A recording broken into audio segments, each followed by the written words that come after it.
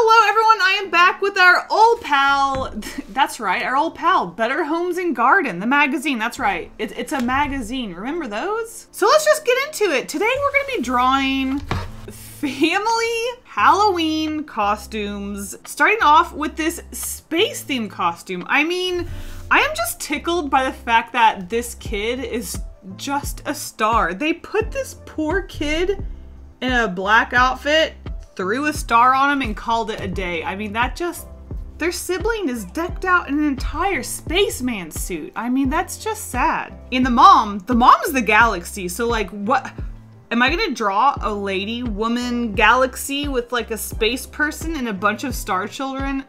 I don't know, but it's gonna be fun. All right. Before anyone says anything, yes, I know this character looks exactly like Rosalina from Mario. You know, the space mom with the star babies, Rosalina Luma. You guys saw my inspiration. It was literally a space mom with an actual star child. So when it came to the character design and concept, I thought it would be really cool, obviously, to turn that galaxy dress into an actual galaxy dress. And I just wanted to turn that really sad costume of a black outfit with a star just pasted on it into an actual star child, or just an actual star with a face. As far as the design of the character goes, I took all of my inspiration from the actual lady in the magazine, her hairstyle, her face. The pose is very, very basic. Next thing you know, I'm looking at it thinking, my God, this looks just like Rosalina. What have I done? But you know what? Sometimes you draw things that look like other things and you just go for it because you drew the thing and you're not going to redraw it.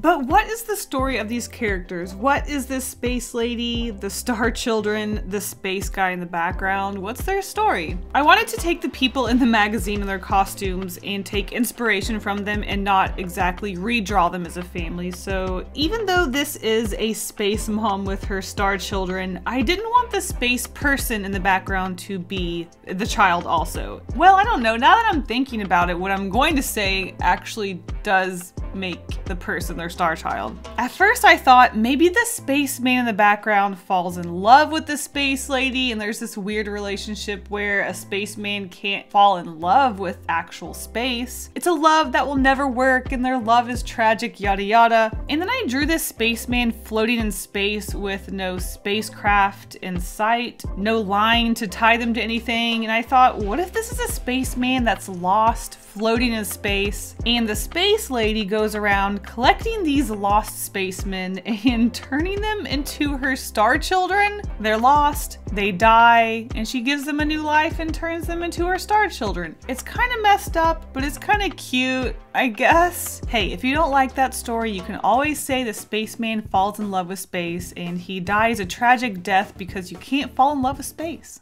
Both stories are very tragic. As you can see, once I started coloring this piece, it was very obvious that it did not look like Rosalina anymore, but I still look at this piece and think it's Rosalina's great-great-great-great-great-grandchild or something, because it really just looks like her, or maybe it's just all in my head. It's been a while since I've painted space, so I was super excited to paint this one, and boy oh boy did I go crazy with the stars. The more stars, the better. I busted out my Posca pens for the first time in a long time and just sort of went for it. I think this piece is really fun, the story is interesting, and who knew you could find inspiration from goofy family costumes in a magazine.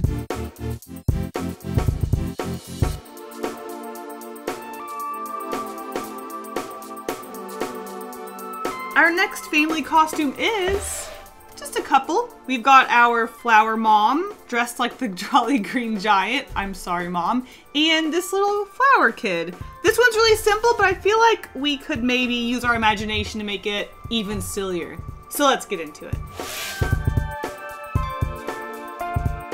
Oh boy, this one is my absolute favorite of the three pieces I drew this video, and I can't wait to show you guys. So going into the design of these characters, I was looking at the mom at first for the main inspiration. She's the bigger character, so I wanted to build everything around her and then continue on with our child as the secondary character. The mom is covered in leaves, so I was looking at her as a bush or some sort of tree, some sort of living wooden creature. So turning her body body into wood was a super simple and very obvious solution. Just throw on some leaves as the dress, as it is in her costume. And when I started to look at the flowers on her hair compared to her child, or at least the child in the picture, who knows if it's actually her child, I started to put together the pieces in my head. What might look like a sweet, cute, adorable, motherly figure at first actually has a deeper, darker secret. Imagine you're a flower creature. You're alive. You walk around. You're a flower that walks around. You're going on an adventure in the deep, dark woods, and next thing you know, you're lost and you can't find your way home until you see this sweet, friendly looking wooden lady with her flowery dress, and she offers to help you find your way home. She's guiding you. You start walking along the path. She's talking to you. Your worries and fears start to disappear as she makes you feel comfortable and more confident that you're going to make your way home. Next thing you know, she's getting a little closer. Maybe her arm starts to wrap around your shoulder, and bam! Your head's cut off and you're dead. And next thing you know, you're just another decoration in her hair, on her clothes. And that is the story of how this adorable family costume went from super adorable to absolutely creepy, but oh my God, she's my favorite. Look how cute these little guys are. I just love these cute little heads that are just cut off and being used as decoration in her hair. Look, all I did was recreate these costumes in a drawing. It's not my fault they put flowers on her hair and on her costume and then also put the kid in a flower costume. I mean, the implications are there. They cut off that child's head and put it on her body. That wasn't me, that was all them. Also, I'm sorry, I took a lot of inspiration from the child in the photo. Just kind of looks very confused and horrified as to why they're even there in the photo shoot. The mom's all happy, like, come on, kid, let's smile for the photo. And the kid's like, what am I doing? Can I get my juice box? Anyway, I love the colors in this piece. I love the action, the flow. I love the story. It's super creepy. It's super cute. I was actually coloring this piece on stream over on Twitch, and you guys in the chat were like, so are you gonna add some blood splatters to this piece? And as tempting as it was, can I actually say that adding blood to every single one of my pieces might be overdoing it? I can't believe I actually said that. Yes, blood would look amazing on this piece, but I kind of like keeping the innocence. Sometimes not adding blood makes it look even more mysterious because you don't know if it's actually going to go in a bad way, right? Maybe? Nah, she's gonna murder that flower.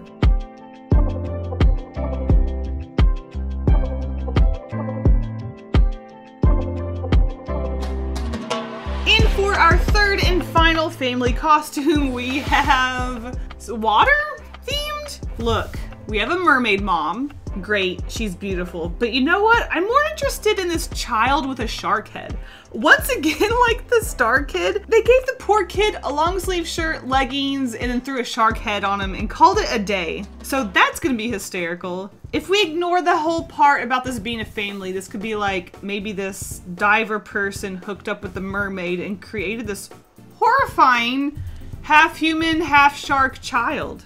Okay, let's let's get into that.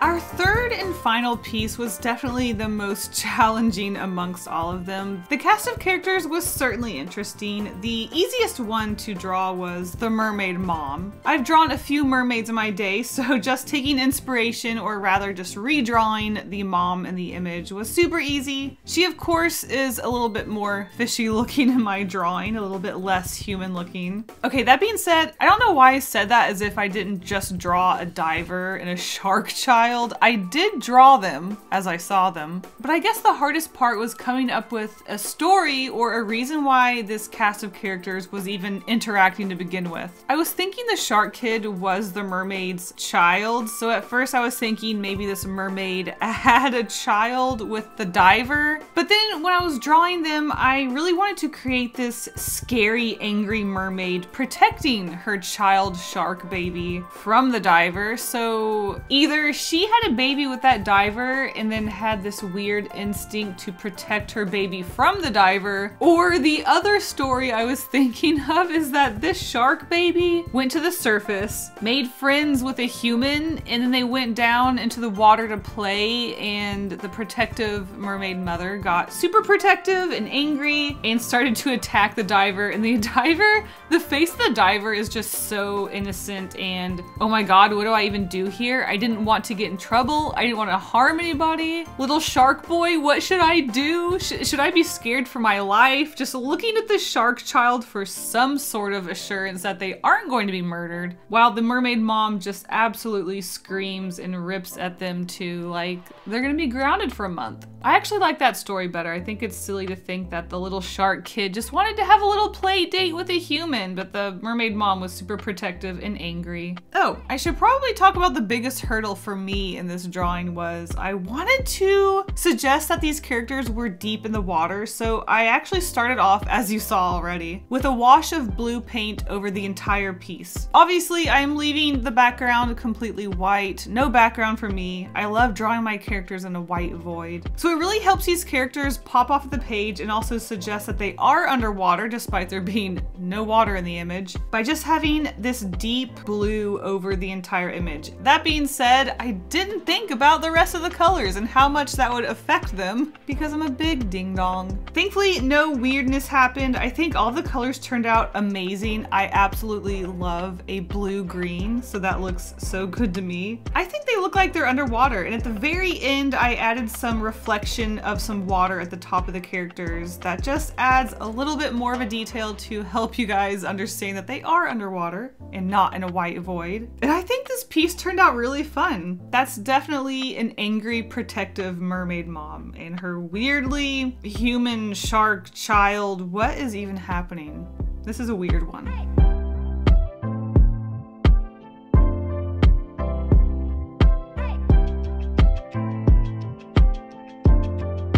Thank you guys so much for watching this video. I hope you enjoyed my silly family costume redraws or reimaginations. And an even bigger thank you to my patrons for their monthly support. You guys are the best. If you want early access to these videos, secret sketches, live streams, and more, check out the Patreon link in the description below, and I'll see you guys in the next video. Bye!